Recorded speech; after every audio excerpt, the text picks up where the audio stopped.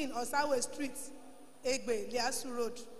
I attend Egbe 2 branch. I thank God for making me to be a choosing today. Thank you, Father.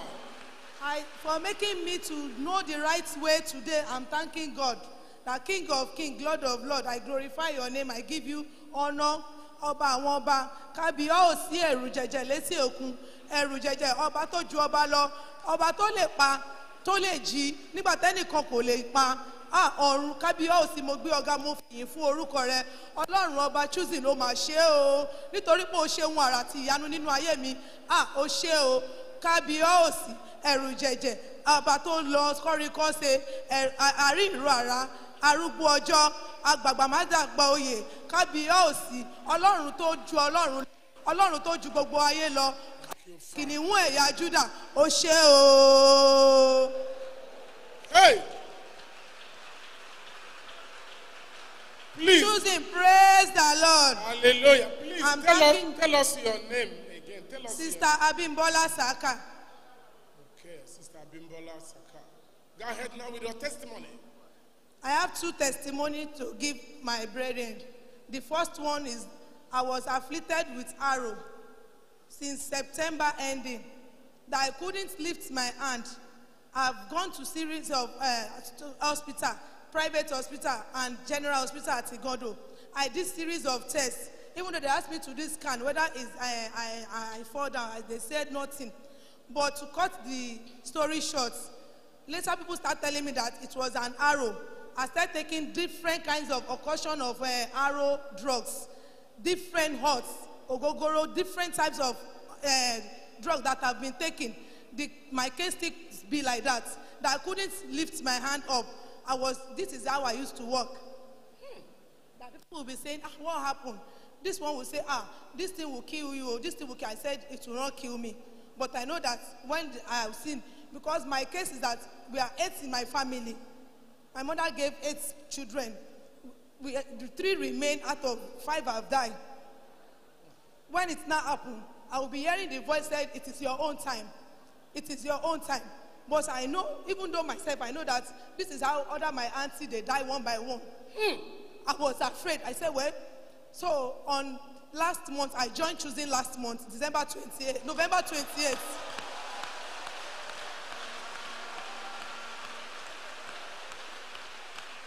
Wait a minute.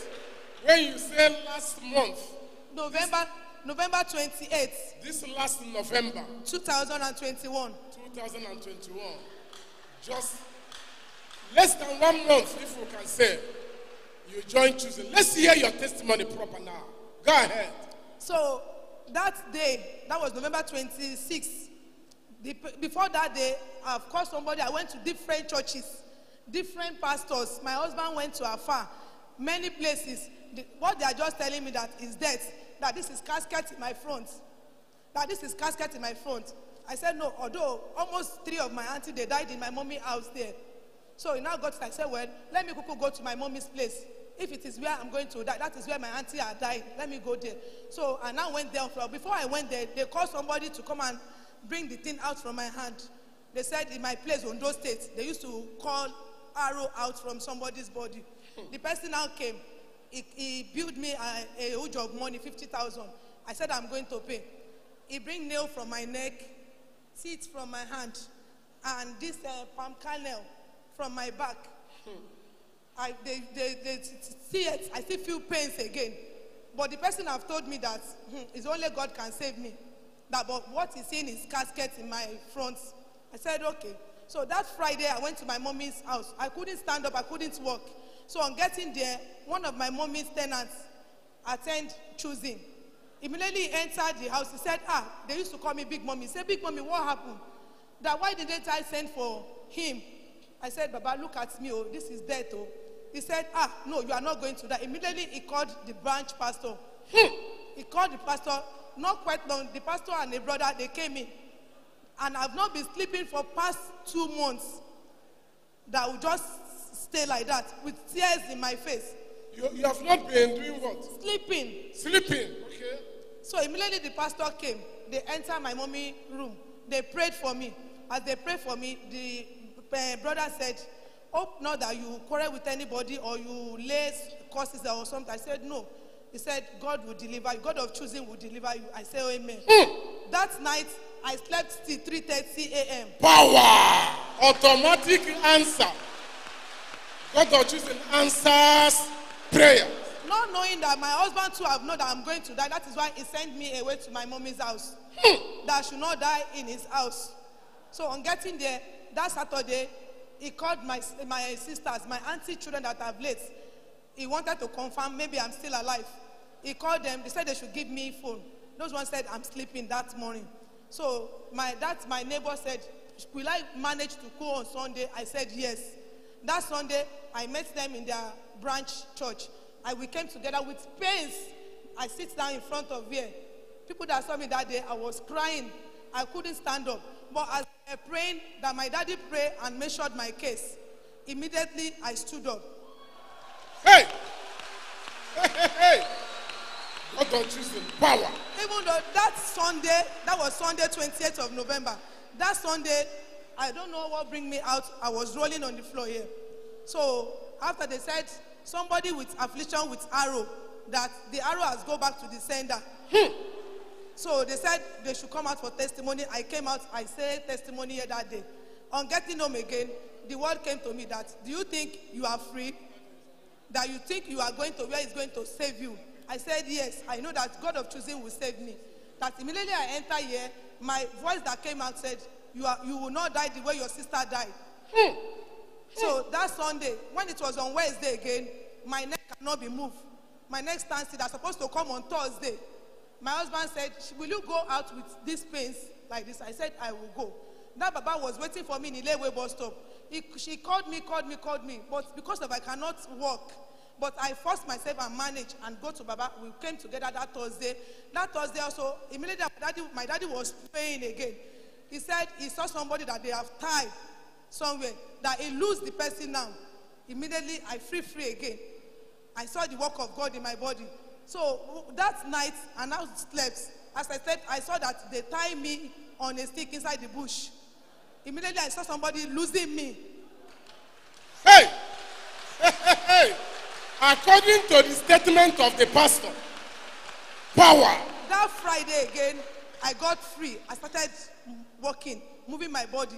Everybody was in the street, was someone surprised, because even though during that something I collapsed, that before they could wake me up, that before that I came here. But to cut the story short because of time. So when I start coming, continue. The members, they will tell me, please, sister, continue. But I would say, my husband would say, you want to go to choosing? I said, this is my right way. That I'm going to choosing, nothing will depart me from this place. That I've seen the right way. That as my mother have known this right way, I know that this situation will not happen to her.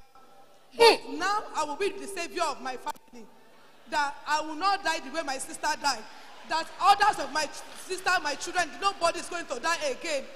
Death have ended in my home. I continue, I start coming. Last week, somebody that directed me, not knowing the day to the year that I'm going to die, the man now called me, he's like, Apostle, in my mommy's compound there. He now said, he thanked God for me, that the God that I went to, that I should continue with that God. That was on Tuesday. I said, Apostle, what happened? He said, because what he himself was seeing in my front was death. That he thanked God for my life, that I should continue, that I should not depart from that God. I said, it is God of choosing. That answer, immediately I start singing. He answered prayer, he answered prayer, he answered prayer. He answered prayer, he answered prayer, he answered prayer, he answered prayer. Oh, God of choosing answer prayer. Oh, he answered prayer. Oh, clap unto God. So my children, my cousins, my auntie children that was in school also said he saw the death that we were doing burial. So those one cannot tell me, but all of them were just in burial, casket. I said, what happened? So the second testimony is like this. Last year also, with stomach problem. You are going to second testimony now. Yes. Do you know that this your testimony requires a generational celebration? We cannot let it go like that. We need to clap in a special way to God of choosing. Appreciate this great God. Magnify the God of the chosen. The God of the moment, the real equipment, the God of the universe. who has elected the Lord choosing charismatic revival movement as the mountain of the house of the Lord on top of mountain. Now my pastor said, when you cross over to choosing, we will cross you over. Yes. Hey, God of choosing is so great. Yes, great. God of choosing is so great. Great, great. I don't know how you are feeling, but I'm seeing God of choosing fresh in power. Yes, so. He said everywhere they said death, they were seeing casket.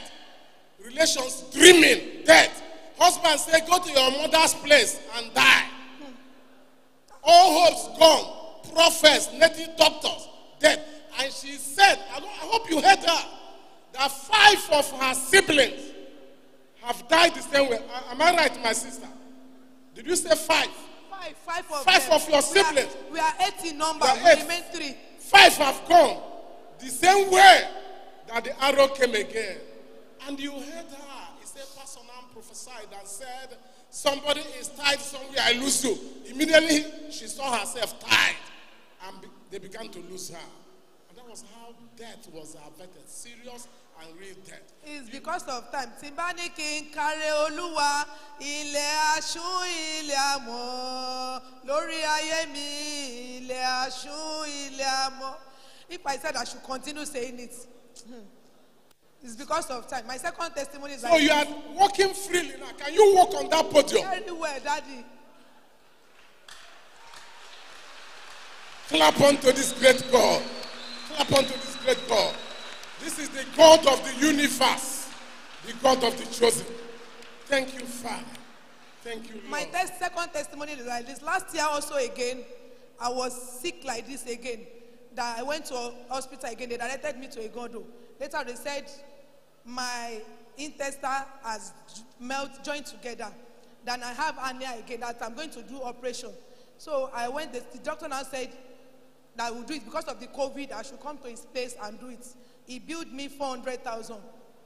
But because of the situation of what is happening, I said, I don't have money now, but I continue praying. But I know that they want to use that way again for me again. I continue praying. But since that last year, I have not done the operation because I'm contributing money to do the operation. As I'm contributing, my daughter gained admission. I said, will I do the operation or my daughter should go for school? I used out of the money for my daughter admission. She went to school. So, but I goes with pains, different drug again, with that my stomach. But to cut the story short, since that last year I've been bedwetting. That even though if I go to any place, I won't be able to sleep because if I sleep off or say let me sleep, before I will look, everywhere ground were full of urine. So I continue praying. But last week, as I came again to church, Daddy just said, somebody with operation last Sunday that I came because I continue. Since that 28th, I've not stopped coming to church. Even though the branch, Tuesday, I attend every week. Thursday, I come here. Sunday, again, I come here. The Sunday service, I go to the branch and worship there. I continue. The whole member, they are happy with me. So, last Sunday, as we are praying here again, I made sure I said, God, before I will do my testimony out here, that the second problem I'm having is that urine, bedwetting. That God, I want you to take total deliverance of me. That will make me to come and stand in your presence. So last Thursday that I came here, as they were showing us the bed that God killed them here. I said, God, as you kill those beds, all the problem in my life and the enemy in my family, God, let them die like that. Let me not face any problem. That Thursday as I slept, I did not bedwet on my bed. Power! Hey! God don't choose and answers prayer. So I called my husband. I said, sure you are seeing the work. If I said, he said, he now asked me, is it choosing you want to go? I said, yes. Is it choosing? I said, okay, if it is choosing, because it's agreeing for me not to come here. He did not allow me to come here, but I start begging him that, you know the problem I'm facing in my family. Who did not allow you to come? That, please, let me continue. Don't let me, my husband. Okay. I begged him. It's not him, but it was his friend that was pushing him. So later I begged him. I said, please, if you don't want me to die like my sister, let me go to the right way. that this is my way. Let me go there and worship there. So he said, okay, if it is what you want, I leave you alone. Clap unto God on Tuesday. So since that Thursday till this moment, I've not been bedwetting. Even on Sunday, there's something I've been stopping like that since on Sunday. So I thank God for my daddy. Thank you, that Father. God that has chosen him, making him for us. Many people have not known this right way. I pray they should also know this place also. That God that make me to be among of the living soul today will also deliver everybody like that. Thank you, Father. Clap unto this great So I pray for my daddy, heaven at last, all the choosing member, heaven at last, and me also myself, heaven at last. I want to ask you before you go, this your testimony is so great, and you made a very important statement. You said, had you known this place, your mother and your siblings would not have died the way they did. I think you made a statement like that. Yes, sir. And you now say, because of you, your family is liberated. You are now a choosing. Yes, sir. Now, what shall we do to spread this news about the Lord choosing to people everywhere? People are suffering and dying. Can you listen to our testimony? Say, Babalawos, churches, all of them gave up and said, death, caskets.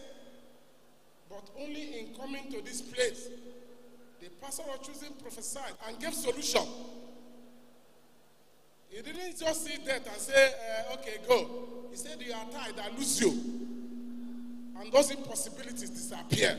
Yes, sir. What shall we do as a people to spread this news, this good news, that God has deposited for all mankind, for all nations, for all tribes, to be saved, to be delivered? We must wake up. We must rise to the occasion. We must spread the news. If that sister did not hear what happened and say, come to choose it, the case would have been closed today. We need to do our bit and make human beings to know that God has appointed this place for the deliverance of the entire world. Challenge yourself, be an instrument, and God will be to know that God has appointed this place for the deliverance of the entire world. Challenge yourself, be an instrument, and God will bless you mightily in Jesus' name. Amen. Let's clap unto God and appreciate it. Clap unto the God of the church.